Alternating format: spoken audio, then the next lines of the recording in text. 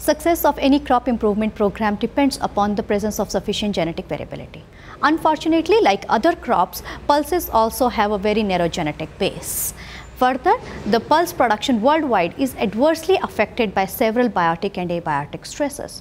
Not only this, due to climate change, new insect pests and diseases are emerging as major threat affecting the pulse production and productivity globally. Sources of resistance for these stresses, they are not available in the cultivated gene pool.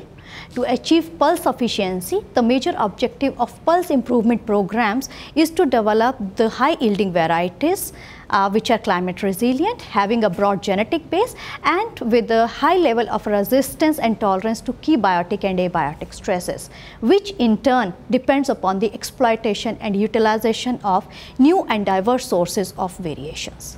And to achieve these objectives, plant genetic resources, they play a vital role, and they have been conserved in different gene banks globally and provide the basic raw material as they carry the many useful genes and they exhibit enormous natural genetic variations. In ICRISAT, we are working for the genetic improvement of two major pulses, which is chickpea and pigeonpea. And in our RS Paroda gene bank and ICRISAT, we have conserved over 34,000 germplasm accessions of chickpea and pigeonpea, which mainly consist of the elite breeding lines, modern and obsolete varieties, land races and the wild relatives, and these have been collected from 99 countries. In spite of having such a large collection, only a few germplasm accessions have been utilized for chickpea and pigeonpea improvement. A reason for this low utilization is the poor adaptation of most of these germplasm accessions, poor agronomic performance, incompatibility barriers between the cultivated and the wild species, and linkage drag. When we want to involve such germplasm accessions in the breeding program, it takes comparatively more efforts and time to generate the breeding material. Due to these reasons, breeders mostly use their working collection, which mostly consists of the elite breeding lines. And while using this working collection, it results in the recirculation of the same genotype and hence the narrow genetic base of the released cultivars.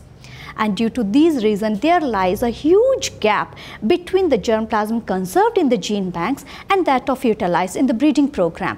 And the potential value of plant genetic resources is not channeled back into the societal benefit. And to bridge this gap, pre-breeding plays an important role, and it provides a unique opportunity through the integration of useful genes from the unadapted germplasm, such as the exotic land races and wild species, into the genetic background which is readily used by the breeders to develop the new cultivars.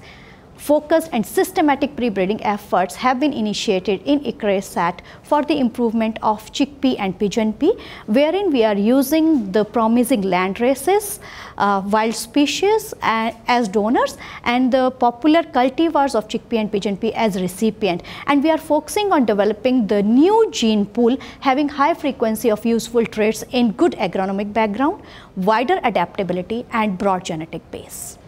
These pre-breeding activities are not that simple and straightforward as they look like, but have both technical and financial challenges.